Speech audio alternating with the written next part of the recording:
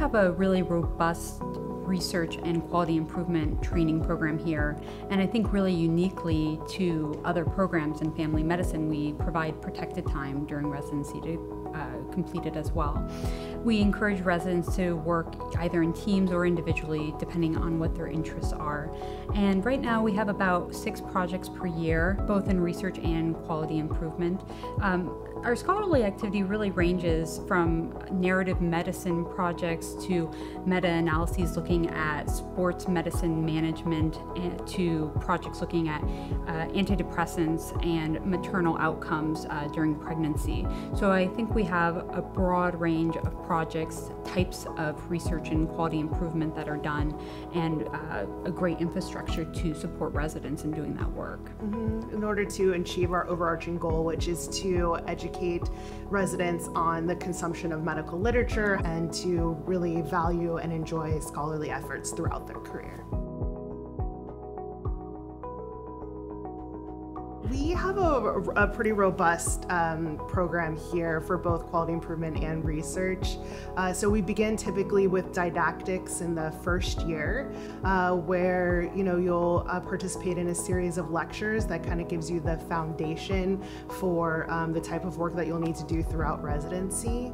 And then you'll launch into your projects, working with different facets of the medical center, including the biomedical librarian, the division of research, if you're interested in research, with our local quality folks, our quality experts who monitor the work that we do here at KP San Jose. And then, you'll work with Dr. Ridout and myself and actually conducting the project. Throughout your 3 years, you'll be involved in scholarly activity throughout in order to hopefully successfully, towards the end, submit for publication or presentation at a conference of your interest. And we want to have the program really work for you and be aligned with what your interests and career goals are. So during your career here in residency, both Brooke and I meet with you initially to understand your interests and your goals. We have a guideline around timelines to help keep you on track, but it's also flexible for each learner. I would say there's an emphasis on really getting that scholarly work done in first year, starting that first, and then in second year is when we really delve into quality improvement.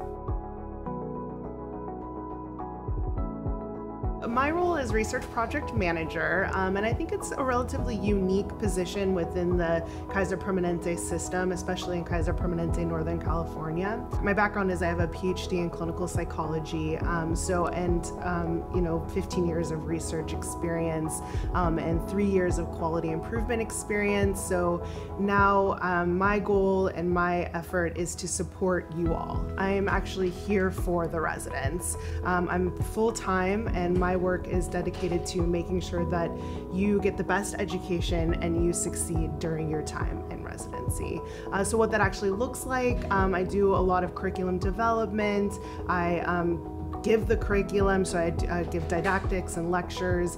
I monitor your progress throughout. I evaluate you. I track your progress. I report your progress to the clinical competency committee, to your advisors.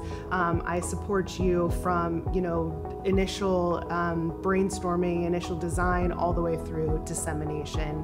So I'm reading a lot of manuscripts and IRB applications, and providing advice and guidance around poster design and so forth. Yeah, Brooke is kind of that research mentor everyone wished they ever had, so it's all in one, which is perfect. And so I'm Kathryn Ridout. My background is similarly in research. I have a PhD in cellular and molecular biology, and then did a postdoctoral work in neurodevelopment and adverse childhood experiences. And I'm here as your research director for the residency.